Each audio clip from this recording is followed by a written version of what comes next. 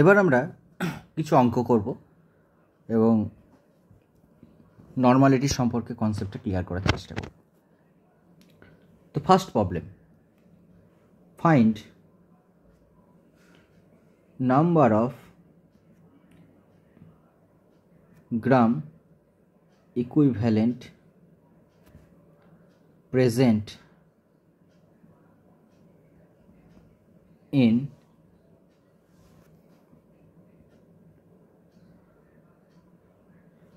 0.4 gram of NaOH।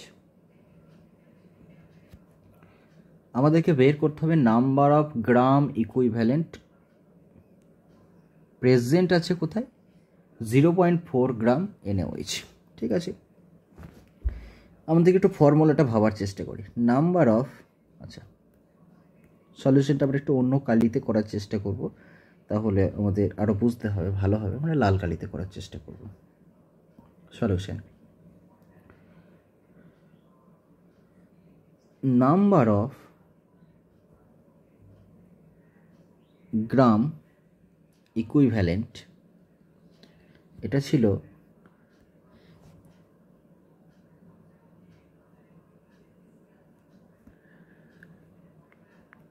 given mass by equivalent mass by equivalent weight। given mass বা given weight আর নিচেতে equivalent weight। এবার equivalent weight কি করে বার করছিলাম? equivalent weight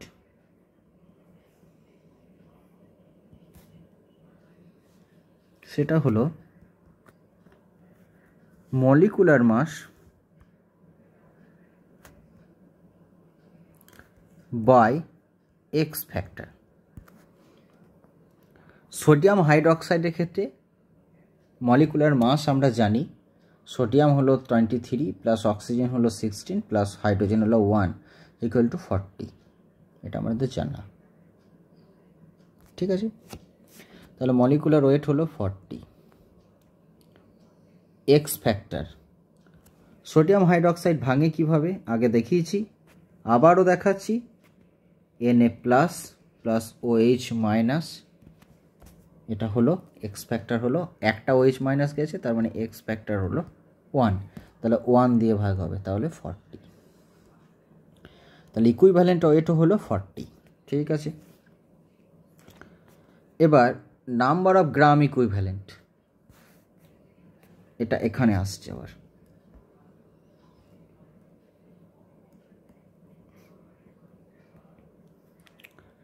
number of gram equivalent, এটা ছিল given মাস। Given মাস কত বলে দেওয়া আছে অঙ্কে, 0.4 গ্রাম। তাহলে 0.4 গ্রাম, আর কত দিয়ে ভাগ হবে, equivalent wait. Equivalent wait sodium হাইড্রোক্সাইডের molecular ওয়েটের সাথে সমান, তার মানে 40 দিয়ে ভাগ হবে। আচ্ছা, এটা কত হবে, ভাগ করলে পরে হবে 0.01। এটা হবে ইকুইভ্যালেন্ট ওয়েট। ঠিক আছে, এইটা হলো ইকুইভ্যালেন্ট ওয়েট। এবার এই ইকুইভ্যালেন্ট ওয়েট বলছি, গ্রাম equivalent, number of gram equivalent, equivalent ওয়েটের সংখ্যা যেমন মোলের সংখ্যা হয়, তেমন গ্রাম ইকুইভ্যালেন্ট ওয়েটের সংখ্যা, এটা আছে 0.01। এবার এটা যদি 1 লিটারে প্রেজেন্ট থাকে, 1 লিটার সলিউশনে প্রেজেন্ট থাকে, তখন সেটাকে বলবো 0.01 নর্মাল। তখন সেই সলিউশনটাকে বলবো 0.01 নর্মাল। এটা যদি এই নাম্বার অফ গ্রাম ইকুইভ্যালেন্ট সেটা যদি 1 লিটারে থাকে, সেটাই বলবো।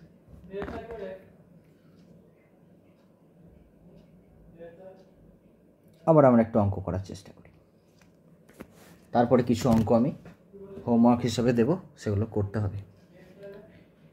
নেক্সট অঙ্ক, ফাইন্ড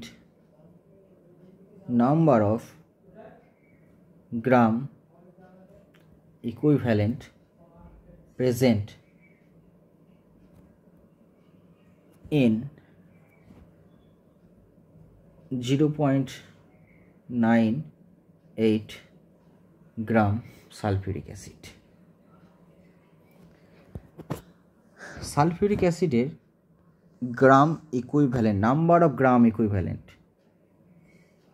মোল সংখ্যা যেমন হয় তেমন গ্রাম equivalent, number of gram equivalent সেটাকে আমাকে বের করতে হবে। কত গ্রাম দেওয়া আছে সালফিউরিক অ্যাসিডে? 0.98 গ্রাম।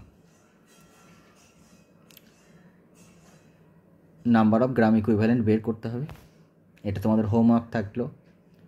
তাহলে প্রশ্ন হবে যে আমাকে তো এক্স ফ্যাক্টর বলে দেয়নি, এক্স ফ্যাক্টর সালফিউরিক অ্যাসিডে ডিপেন্ড করে রিয়াকশনের উপর, তাহলে রিয়াকশনও দিয়ে দেয়নি। তোমাদেরকে যদি না বলে দেয় তাহলে জানবে এক্স ফ্যাক্টরটা 2ই হবে, ঠিক আছে? এক্স ফ্যাক্টরটা 2 হবে সালফিউরিক অ্যাসিডে। আর যদি রিয়াকশন বলে দেয় তাহলে রিয়াকশনটার উপর ডিপেন্ড করবে এক্স ফ্যাক্টরটা কত হবে। এক্ষেত্রে তোমরা এক্স ফ্যাক্টরটাকে 2 হিসাবে ধরে নেবে, ঠিক আছে? তাহলে এখান থেকে তোমরা গ্রাম ইকুইভ্যালেন্টের সংখ্যাটা বের করবে। আচ্ছা, আর একটা অঙ্ক, এটা হোমওয়ার্ক থাকলো।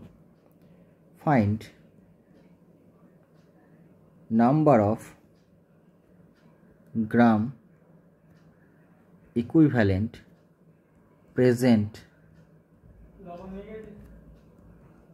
present in 53 gram sodium carbonate. এটাও তোমাদের সোজা, একটা অ্যাসিড দিয়ে দিলাম, একটা বেস দিয়ে দিলাম, একটা সল্ট দিয়ে দিলাম।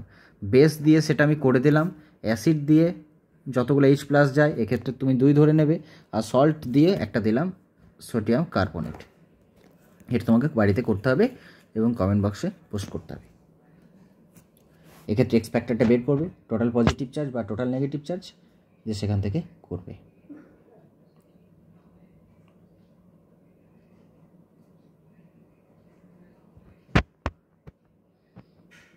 নেক্সট প্রবলেম, তোমরা এটা স্ক্রিনশট নিয়ে নিতে পারো। স্ক্রিনশট নিয়ে নেওয়ার পর তোমরা করবে বা পজ করবে ভিডিওটা পজ করার পর তোমরা অঙ্কগুলো করার চেষ্টা করবে। নেক্সট অঙ্ক, এটা খুব ভেরি ভেরি ইম্পর্টেন্ট। এই অঙ্ক পরীক্ষাতে খুবই কম পড়ে কিন্তু শেখার জন্য খুবই গুরুত্বপূর্ণ। এই অঙ্ক ছাড়া এগোনো যাবে না। Find number of gram equivalent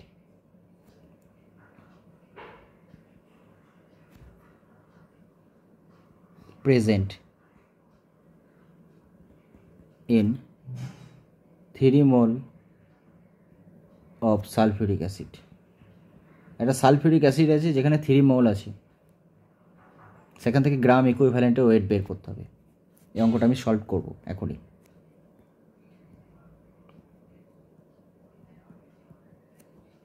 কীরকম?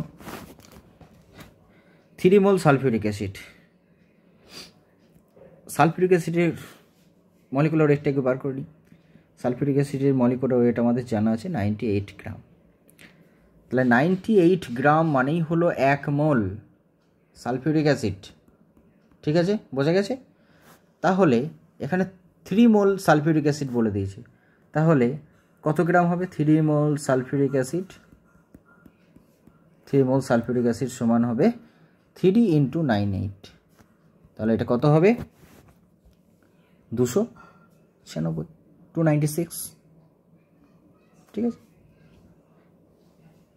সরি, 296 হবে, হ্যাঁ 296। 3 × 8 = 24, 4 হাতে হলো 2, 3 × 9 = 27, 2, হ্যাঁ ঠিক আছে। তাহলে কত গ্রাম সালফিউরিক অ্যাসিড আছে? ওয়েট অফ, এটা given mass, weight of H2SO4 কত হলো? 296। এটা আমি এখান থেকে ইনফরমেশনটুকু পেলাম, 3 মোল সালফিউরিক অ্যাসিড, এখান থেকে আমি এই ইনফরমেশনগুলো পেলাম, ব্যাস। এরপরে আমি একটু হাইলাইট করছি নাম্বার অফ গ্রাম ইকুইভ্যালেন্ট, এটাকে বের করব। কিভাবে বের করব? এটাকে জানার জন্য আমি একটু অন্য কালিতে লিখব, নীল রং দিয়ে লিখব। আচ্ছা, নাম্বার অফ গ্রাম ইকুইভ্যালেন্ট। আচ্ছা, নাম্বার অফ গ্রাম ইকুইভ্যালেন্ট কী করে বের করে? নাম্বার অফ গ্রাম ইকুইভ্যালেন্ট বের করে given mass by equivalent wait. Equivalent wait. Sulphuric অ্যাসিডের ইকুইভ্যালেন্ট ওয়েট দু রকম হয়, কখনো কখনো 49 হয়, কখনো কখনো 98 হয়। রিয়াকশানে যদি এক্স ফ্যাক্টরটা 2 হয় তাহলে হয় কত? 49, আর যদি এক্স ফ্যাক্টরটা 1 হয় তখন হয় 98। তাহলে এক্ষেত্রে যদি কিছু বলে নেওয়া দেওয়া থাকে, আমি বলেছিলাম এক্স ফ্যাক্টরটা এখানে কত ধরে নেবে, কিছু না বলে দেওয়া থাকলে 2 ধরে নেবে, ঠিক আছে? আচ্ছা, তাহলে গিভেন মাস কত বলে দেওয়া আছে? 296। ইকুইভ্যালেন্ট ওয়েট কত বলে দেওয়া আছে? 49, কারণ আমি বলে দিয়েছি এক্স ফ্যাক্টরটা 2 ধরে নেবে। তাহলে এটা কত হবে? এটা হবে 6।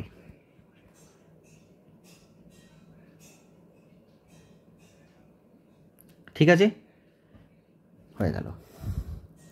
সরি, ইকুইভ্যালেন্ট ওয়েট হয়ে গেল 6 গ্রাম হবে, কেন শুধু 6 হবে। Equivalent number of gram equivalent 6, number of moles হলো কত? 3।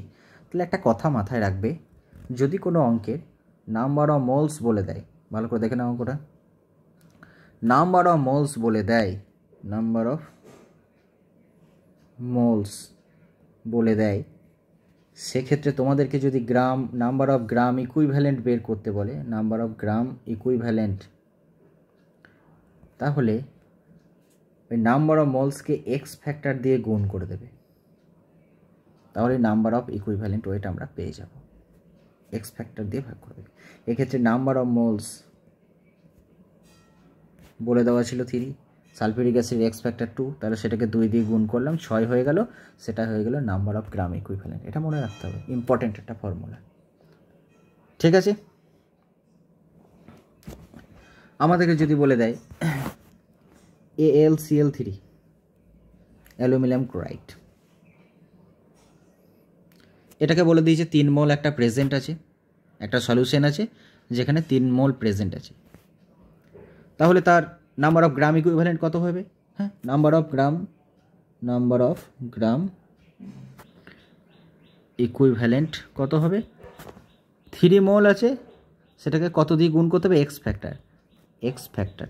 তাহলে AlCl3 এর এক্স ফ্যাক্টর কত? AlCl3 একটা সল্ট, AlCl3 এটা salt Al3 plus 3Cl minus, তাহলে এক্স ফ্যাক্টর হলো এক্ষেত্রে 3, তাহলে 3 দিয়ে গুণ হবে, তার মানে গ্রাম ইকুইভ্যালেন্ট কত হবে?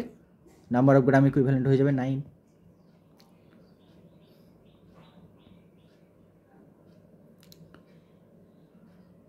ঠিক আছে, নেক্সট প্রবলেম। সালফিউরিক অ্যাসিড আছে H2SO4 প্লাস 2NaOH, এখানে Na2SO4 আছে আর 2H2O আছে। এই রিয়াকশানটাতে ভালো করে লক্ষ্য করে দেখবে, এই হাইড্রোজেন, সালফিউরিক অ্যাসিডের দুটো হাইড্রোজেন রিপ্লেসড হয়েছে সোডিয়াম দিয়ে, অর্থাৎ এটা একটা অ্যাসিড বেসের রিয়াকশান, এটা অ্যাসিড, এটা একটা বেস, তাহলে কি উৎপন্ন হয়েছে? সল্ট প্লাস ওয়াটার তৈরি হয়েছে। অ্যাসিডের H প্লাসটা চলে যায় আর বেসের OH মাইনাসটা চলে যায়, কি হয়? জল তৈরি হয়।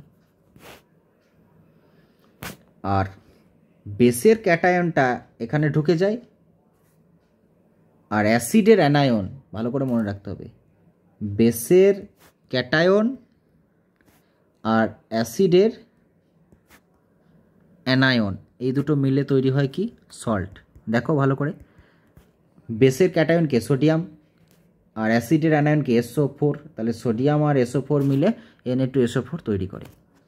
এক্ষেত্রে দুটো হাইড্রোজেনের রিপ্লেসড হয়ে গেছে, দেখো একটাও হাইড্রোজেন নেই, তাহলে এক্ষেত্রে এক্স ফ্যাক্টর হবে কত? 2। সালফিউরিক অ্যাসিড এক্স ফ্যাক্টর হবে 2। আবার আমি যদি রিয়াকশনটা এরকম করে দিই, একটু চেঞ্জ করে দিই, H2SO4 প্লাস NaOH, এখানে NaHSO4 তৈরি হলো আর জল তৈরি হলো, এটাও একটা অ্যাসিড বেসের রিয়াকশান, দুটো রিয়াকশান একটু আলাদা। দেখো অ্যাসিড, এটা বেস, এখানে কিন্তু দুটো হাইড্রোজেন কিন্তু রিপ্লেসড হয় নাই, একটা হাইড্রোজেন রিপ্লেস হয়েছে, এখনও কিন্তু একটা হাইড্রোজেন আছে, তার মানে এক্ষেত্রে কিন্তু এক্স ফ্যাক্টরটা হবে কত? 1, যেটা কিছুক্ষণ আগে আমরা আলোচনা করছিলাম যে সালফিউরিক অ্যাসিডের এক্স ফ্যাক্টর কিন্তু দু রকম হতে পারে। ঠিক আছে, এটা মাথায় রাখবে।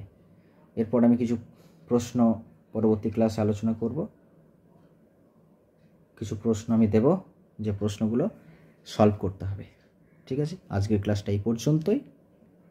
সমস্ত অঙ্ক প্র্যাকটিস করো। যদি কোনো জায়গায় অসুবিধা থাকে কমেন্ট বক্সে কমেন্ট করো, আর যেগুলো হোমওয়ার্ক থাকলো তার উত্তরগুলো কমেন্ট বক্সে কমেন্ট করো। Happy learning.